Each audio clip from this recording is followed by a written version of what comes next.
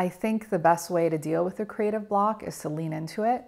I think creativity is a habit and it's a muscle. And oftentimes we're taught that it's like divine intervention and it can be taken away from you. And so when I feel blocked, I challenge myself to just do something, whether it's coming up with a quote to post on social, because everything we post for the most part is original.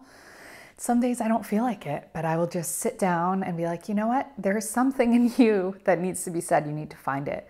And so I think with regard to creativity, once you feel blocked, the best thing to do is to push a little harder. But in terms of needing time off, it's really easy to preach self-care. It's not always easy to practice it. Yesterday was a good example. I was on my feet and running from like 8:30 in the morning until 10 o'clock at night. And I had a horrible night's sleep. I'm 8 months pregnant and I just should not be doing that.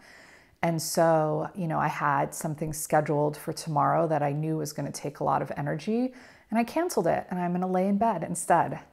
And I think you just have to be able to do that. You have to hear what your body is telling you and adjust accordingly. And it goes back to that idea of being flexible with yourself and your schedule.